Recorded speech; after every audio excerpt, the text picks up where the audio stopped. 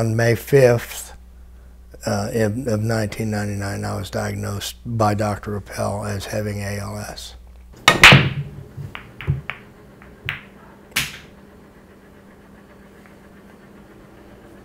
It probably started in 1998 when I first noticed that my legs were fasciculating, particularly my calves. And as time went on, I started becoming more concerned about it. The fasciculations had gotten to the point where when I was sitting down, my pants would be moving around because my calves were jumping so much. I decided to find out what was the matter. I was sent to a neurologist, and he sent me to Dr. Appel in Houston in 1999. It was kind of a test of elimination of other things to make sure that I didn't have something else that was maybe mimicking ALS. They tested for Lyme. They tested my nerve capacity, how fast my nerves were responding to electrical stimulus. There were a lot of tests. The final test was muscle biopsy, which was quite a painful experience. And the doctor said that actually clinched the diagnosis. The first thing that my then girlfriend, who is now my wife, and my sister helped me to do a whole bunch of research, and the internet is a great place to research things. So I looked into a whole lot of things. I expanded on the protocol that Dr. Appel started with high doses of vitamin C. I went to all kinds of antioxidants in high doses and experimented freely with lots of different things. Idabenone, malate, anything that would help give your body the building blocks to repair whatever damage was in your brain or in your motor neurons.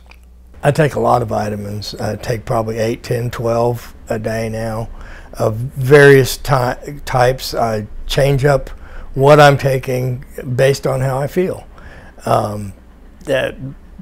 Previously, I took mountains of vitamins. I was just 30 or 40 a day. It was very expensive.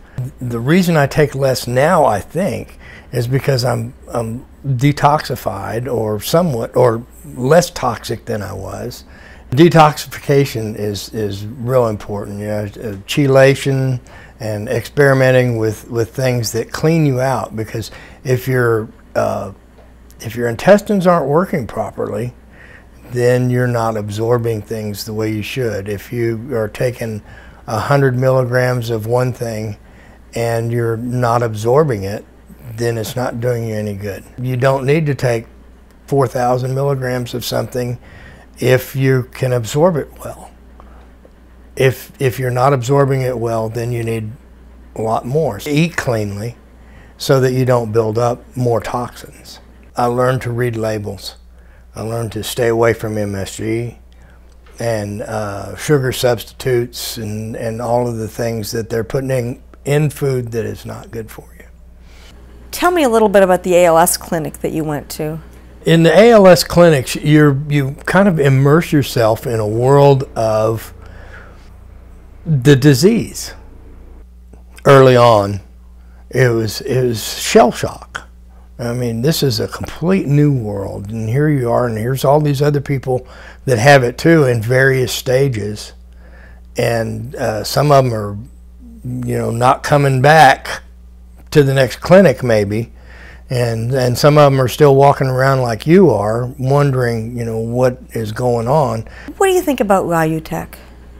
At the clinic, I was given a prescription for Ryutech, which is the approved drug for ALS. I didn't like what I saw in the people that were taking it. They seemed to be very knocked out. They were zombies. And I just decided not to take it and go natural. a woman that was diagnosed at exactly the same time I was with very similar symptoms. It presents different symptoms, symptomatically differently in different people. Her symptoms and mine were very close. She took the Rilotech, and she didn't last but about 3 years. What worked for me was to deny, defy, rebel, instead of being in that disease mode. You want to fight that disease mode. In the clinic, you are doing, a lot of different tests, and they're checking, how strong this muscle is, and how you push and how you pull, or how you walk, and you're becoming more concentrating on how you may be declining instead of thinking about how you are improving, to be positive. The clinics, I suppose, have a place, but I no longer go to clinics.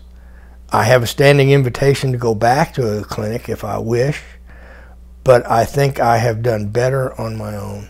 One of the primary things in this whole thing, and this started very early in my journey here, is that I program my mind to heal my body. And there's a logical rationale that follows to that point. You don't have to know how a computer works to use it.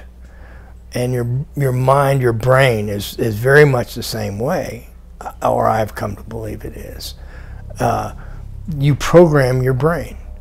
We've been programming our brains ever since we were little kids. We have tapes that run in the background all the time, and they really form the basis of your personality to a large degree. Well, get real quiet and talk to your brain. Program it. At first, it was very meditative and very, wanted to be in a quiet place and not have any distractions, and it would be 10 to 15 minutes of om and breathe, and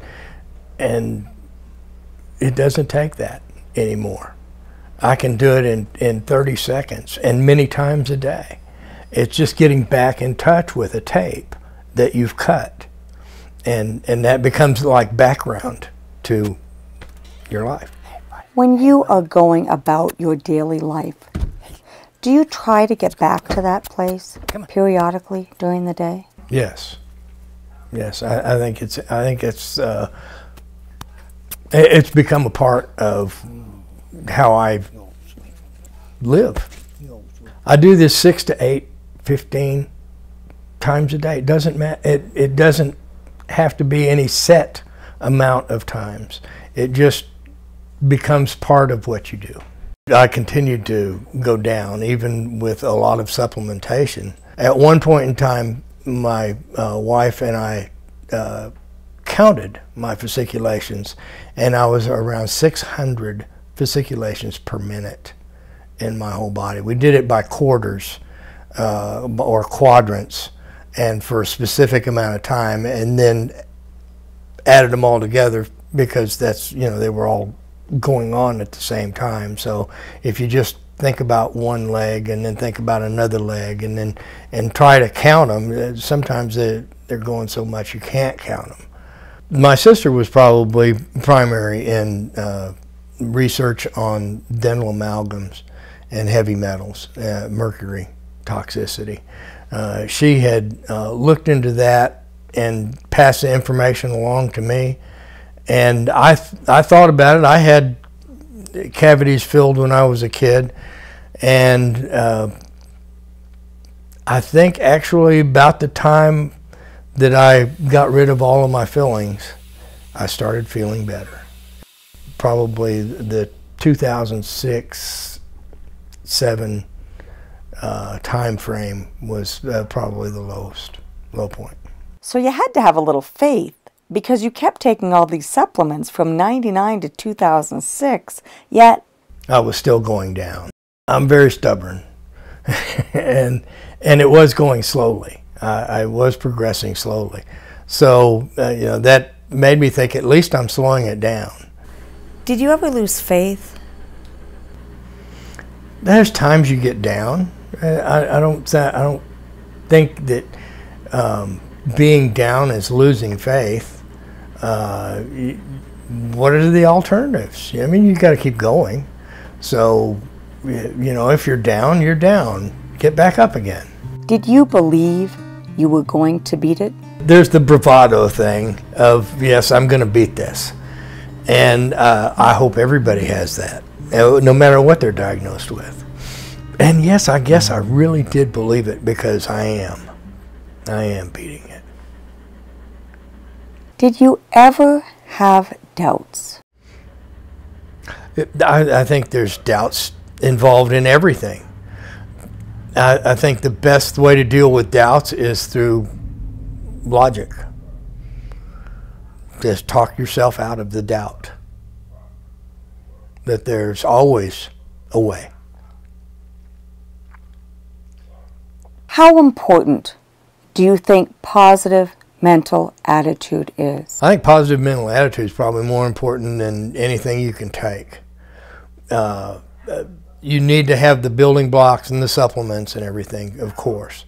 But without a positive mental attitude, they won't do you any good. From your experience, have you felt that having negative versus positive emotions makes a difference?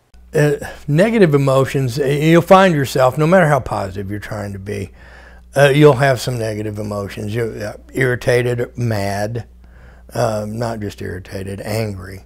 And that's normal. That's natural. And you get past that. You have to get back to that positive place if you want to beat it. If you want to get progress, if you want to get your function back, you have to be positive. Give us a few of the vitamins that you have consistently taken. Well, constants are high-value antioxidants, and those change.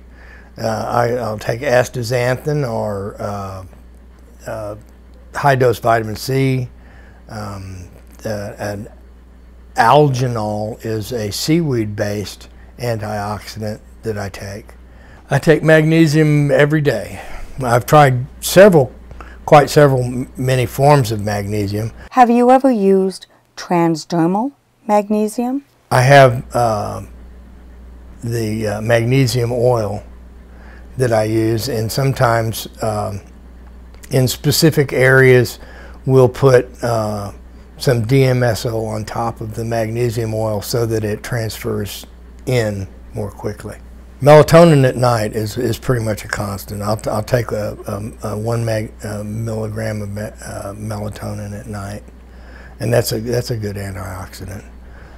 Also helps you sleep, calms your legs down a little bit, because when you sit and be quiet is when you notice the fasciculations the most. And it's interesting to learn to ignore all of that. Your whole body's moving around, and you can ignore it.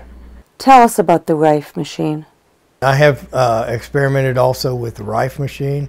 I did use it on detoxification mode for several weeks, so I feel like it's helped, but it's hard to quantify things.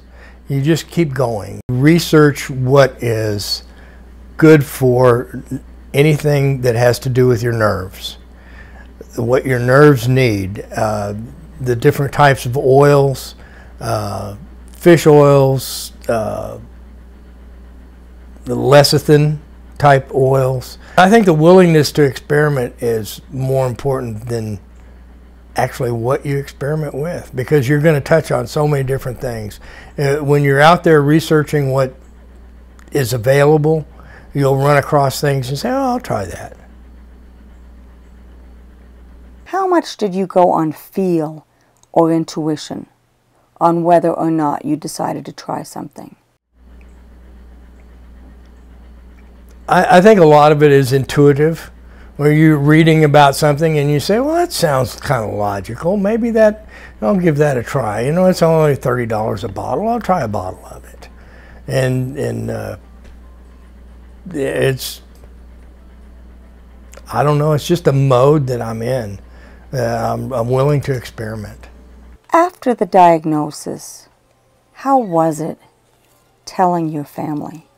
That was very difficult because I had, at that point, not done any research. It was a tough thing. You know, to be told, you know, that you have this terrible thing.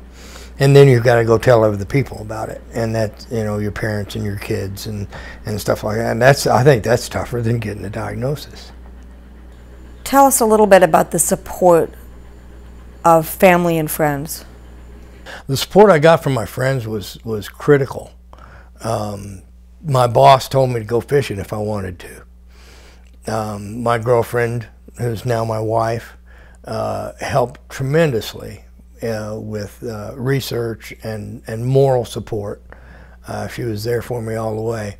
My sister, very supportive, provided a lot of research for supplementation and minerals and herbs and everything. So having people around you that are supportive and particularly in a determination to beat it that's critical. At my worst, I was using a cane and had to concentrate on walking. Now I am walking much better, and I feel a lot better. And I can walk, I can drive, I can eat, I swallow, I still bite my tongue, I still bite my lip, but just much better than I was. I was surprised to find that I can't swim. I jumped in a pool, and that just like that motion is gone. Whatever controls that swinging your arms over your head motion and pushing against the water, you know, to go forward, just isn't there anymore. And so I bounced up and down off the bottom of the pool till I got to the side and got out and walked away. As a carpenter, you find yourself working over your head a lot, you know, and I can hold my arms up for so long and then that's it. It just doesn't work that way anymore. I still have fasciculations. Sometimes they're worse than other times. I kind of use that as a gauge on what I'm taking supplementally, and you know, if they start getting really bad, I start upping the dose again. I don't swing a golf club to where it's effective. I could probably swing it, but it may not work, so I can't play golf. I never was a really big golfer, but I did enjoy whacking the balls around a little bit. I still have some holes or channels in my muscles, in my forearms, and in my shoulder, and in the back of my calf that I've noticed, and some places, you know, like in a thigh right here, there's a little place, looks like something's missing maybe. I never had severe muscle wasting. I have muscle tension, I guess. I'm not sure what you would call it. It's where strings within muscle groups have tightened to the point where it's almost like a guitar string or something in there. It just doesn't ever relax. I still have the emotional instability that comes with this disease. I don't necessarily see that as a bad thing. It's just embarrassing sometimes, but I just tend to be emotional. Where would you be if you hadn't done all of these things? I'm not sure that I'd even be here if I had not done the aggressive supplementation and experimentation and positive mental imaging and brain programming that I did. Tell us about your quality of life right now. My quality of life right now is very good. I enjoy working in the shop. I play guitar, I enjoy that, and I actually make a conscious effort to enjoy life at whatever I'm doing, whether it's just listening to the wind in the trees or out in the garden or just whatever I'm doing. I just try to enjoy it. What advice would you give to neurologists? Look into nutritional support. Look into the detoxification protocols. Look into getting rid of mercury toxicity. Look into the mind of the patient. Allow them to heal themselves. What advice would you give to someone just diagnosed with ALS? Detoxify. Clean up your diet. Experiment widely. Research what you experiment, of course, and supplement. Give your body the building blocks that it needs to heal, and then direct your body to heal.